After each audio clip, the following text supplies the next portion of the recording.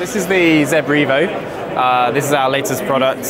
We launched this in March 2016, so it's our latest new product. It's an indoor mobile mapper. So as you can see, it spins. What it's doing is it's sending out a beam of laser light on a 2D plane, and then the spinning is turning it into a 3D plane. So as we stand here, it's capturing this hall that we're standing in and collecting 43,000 points a second. So it's collecting a lot of information, and we basically we can just walk as we scan and walk around the room, and that's how you get your point cloud, basically. It's been going really well. We've been getting loads of positive feedback.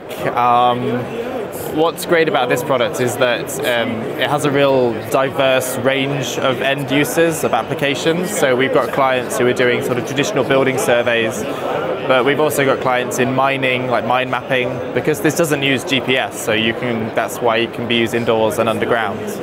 And we have a huge diverse range of different end users, so we're getting tons of feedback.